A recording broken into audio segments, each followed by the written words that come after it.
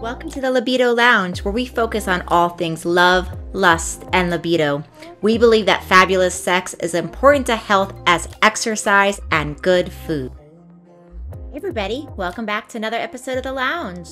In today's episode, we are talking about glucocorticoids. We're talking about stress, really. We're talking about stress, its impact on sex hormones, and what you can do about it. So, one of the things I always like to remind people, because I hear this so much, is there is so much more to libido than just sex hormones. So when we fix sex hormones, and sex hormones being estrogen, progesterone, and testosterone, we find that not only does libido turn on in many different situations, that we gain muscle, we gain brain clarity, we gain cardiovascular benefits, we help our bones, we help our confidence, our body image, on and on and on. So there's many good reasons to work on sex hormones, but sometimes, and not infrequently, women will find that when they fix their sex hormones, it's not enough to turn on their libido.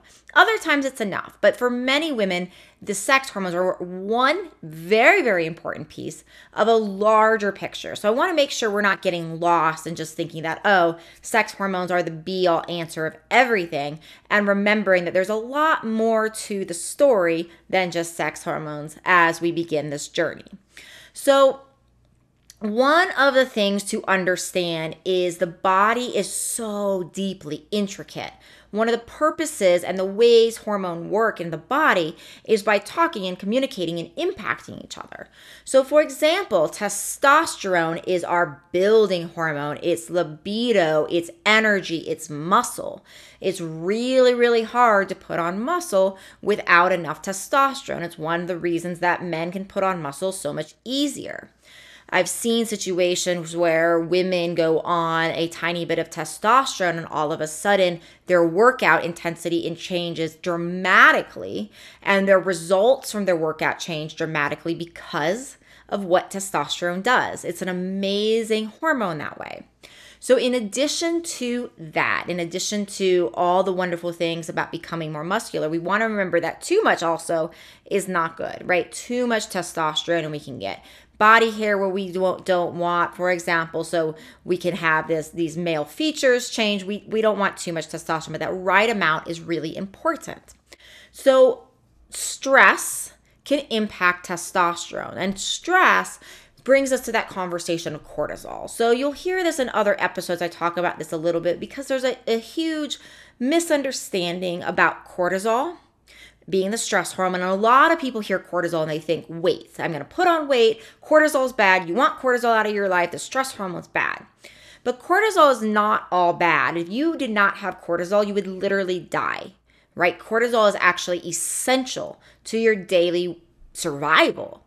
So we don't want too much that can cause things like weight gain, right? We don't want too little that will actually kill you if it's completely flatlined.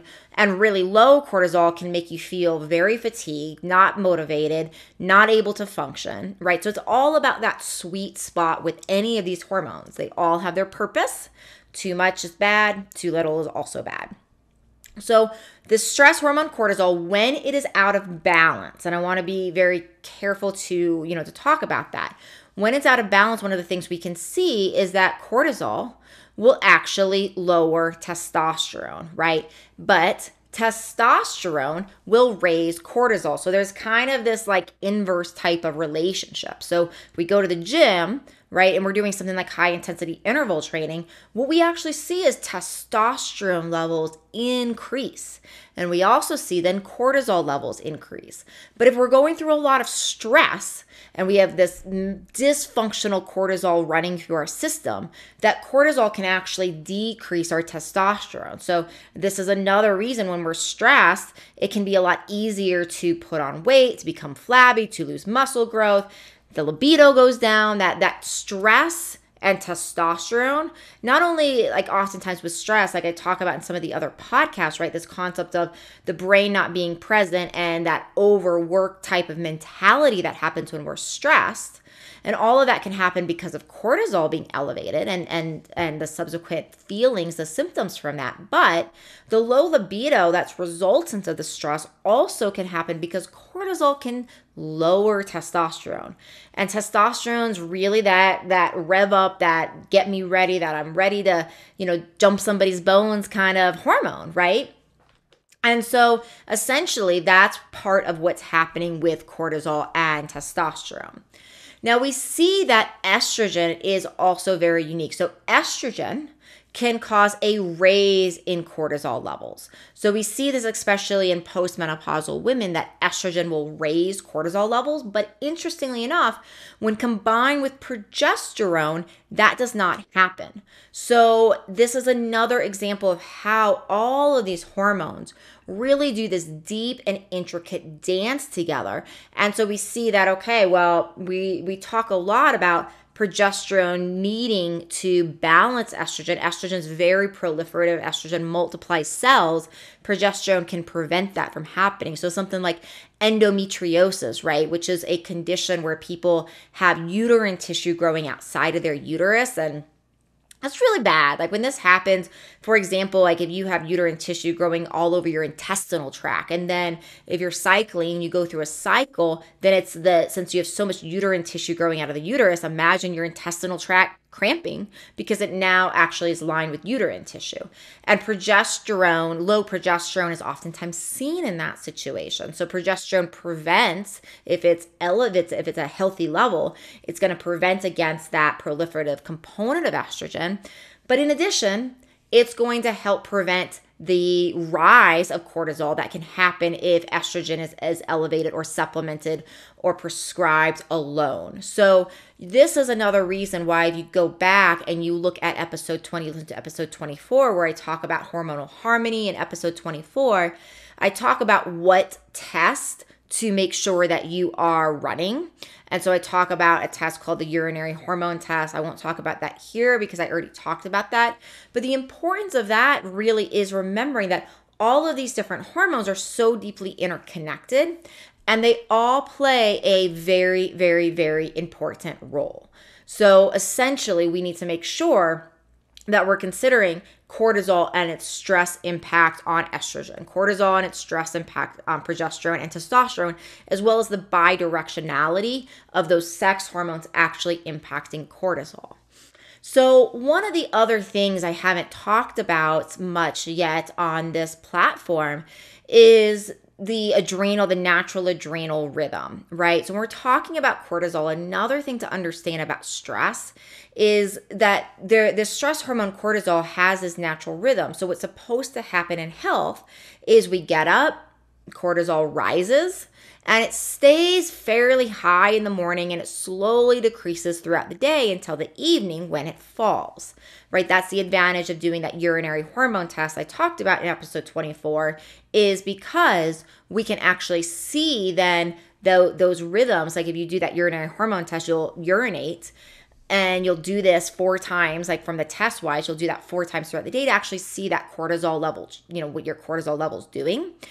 Now, it's very useful, right? Because then you can, if it's like, say it's too low around noon, you can do something like an adrenal glandular to bring that level up for you at noon. If it's too high at the evening time when you're trying to sleep, you can use something like magnolia bark, which has really been shown to lower cortisol. So we can start to manipulate treatment based upon those types of lab results, which is really cool.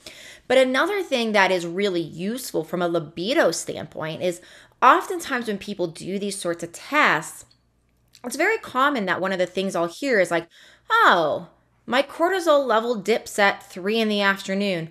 That's when I have my biggest low. Or my cortisol level dips at 6. That's when I have my biggest low. Or that's when I have my biggest high. So when we're thinking about what I talk about in other episodes, the concept of scheduling sex and the concept of like, in order to make libido a part of your life, it's helpful to schedule it like exercise.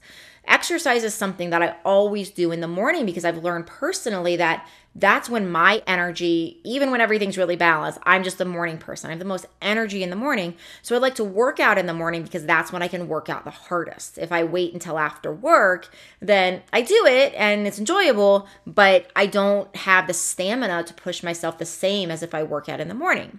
So we can apply a similar concept to libido and understanding. If you do a test like a cortisol test, you can really apply the same sort of concept.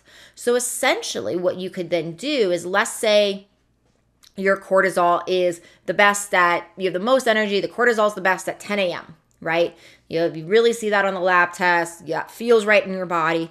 Then you can talk to your partner about, okay, well, can you have on the weekends, or if you guys have time off during the week or flexible schedules, but at least on the weekend, is there possibility in having sex or having any sort of intimate experience as close to that time as possible? With kids and work, it might not always be perfect, but the idea is to say, okay, this is my rhythm. This is when I'm going to have the most energy.